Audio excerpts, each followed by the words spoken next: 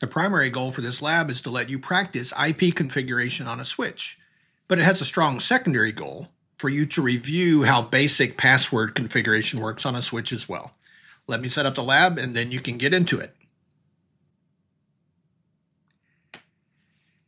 This video describes one of the config labs at my blog. Here's the direct link. The title is Switch IP Config. Now, you can do these labs without using this video or the review video, and here's how it works. You go to that link, it opens up a web page. The top half of the web page is the scenario and tasks to do for the lab.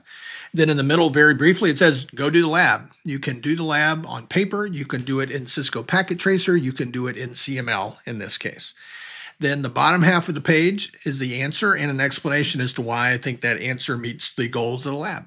So use the blog page and use it alone if you want, but to give you a deeper look at things, you can use the lab review video, or you can use this lab intro video, or both. So this lab intro video just works through this top half of the page and its contents in a little more depth, all right? So what are we going to do here in this video? I'll talk about the initial config, I'll talk through the lab instructions, and then tell you, go do the lab. Let's do it. First off, the lab shows you a topology. Here it is. You see the interface IDs, you see a router and two switches. Your goal is to configure the IP settings on SW1 and SW2. So what do we know about SW1? Well, the initial config shows all relevant pre-configured data.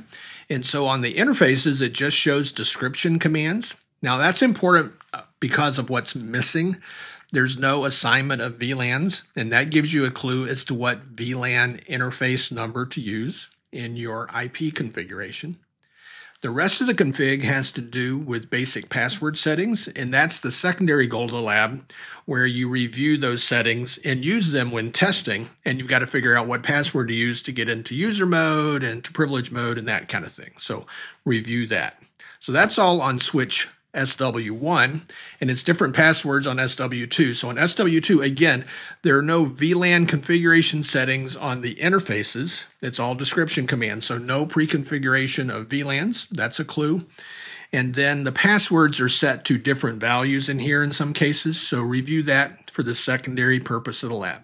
So your goal is to figure out what to configure for the VLAN interface numbers and the IP addresses and default gateway and the like. So it's important to think about the router configuration. Well, there it is. There's the router IP address. That'll be what you use for your default router settings on the two switches. But if you're following this course in sequence, you won't have learned yet how to do the math to figure out what addresses to use for the switches. So the lab tells you what addresses to use. So in this case, with this IP address and mask, if you knew the math by this point, you would know, hey, well, the subnet ID is that, and the range of usable addresses is that. But the lab just tells you, hey, from this range, use the address that ends in .30 for the router, and .29 for switch 1, and .28 for switch 2. So what should you do? Configure IP on the two switches. More specifically, do some analysis. Pick your VLAN interface number, your SVI number that you need to configure based on that initial configuration. Do some more analysis that I've already talked you through, but do some analysis and think about what parameters should you configure, what IP address should you configure, what subnet mask, what default router should you use, and then go configure the commands. Now, that might seem like an obvious thing, but it's a lot easier to watch me configure something in a video than it is for you to go do it. So think through the syntax, get the commands down, do the question mark, configure things. But don't configure any DNS settings, DNS resolver settings, because the lab does not ask for any. And don't change any of the password settings. Part of the goal of the lab is once you configure the IP settings, you'll test those. And part of the testing is for you to figure out the existing passwords and use those when testing. All right, let's talk about testing for a moment. There are 6 PCs, 3 on each switch on these ports. So you can go to those PCs like PC1 and ping the switch IP addresses. Those should work if you've configured them correctly. You can use the telnet command from those PCs, like this command telnet followed by the address, or the SSH command. By the way, this syntax, SSH -L Fred. The switches are pre-configured with a username of Fred with a password of Barney. So that's just saying my login name is Fred. So that would let you log in with SSH to the switch. Move to privilege mode each time and test the privilege mode or enable mode password. And you can also test the default gateway setting, as I'll talk about next. So this next test is a little bit advanced compared to where we are in the course. So if you want to skip this, don't worry about it. It's mentioned in the written lab on the web page, but here's the idea. There's this idea of a loopback interface on a router that adds an internal interface to a router that can be used for testing. So if we created these two config commands in router R1, we could use it for testing in this case. So once created, we could go back to switch 1 and switch 2, both of them, and we could ping the default router address, which is the address on this physical interface on the left side of R1, and that should work regardless of whether you got the default gateway setting correct.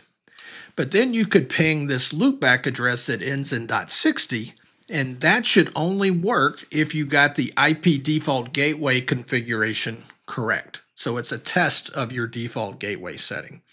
In fact, you could continue that kind of test by going to one or both switches like I show switch 2 here and removing your IP default gateway command from the configuration, breaking it, and then repeating a ping to this loopback address.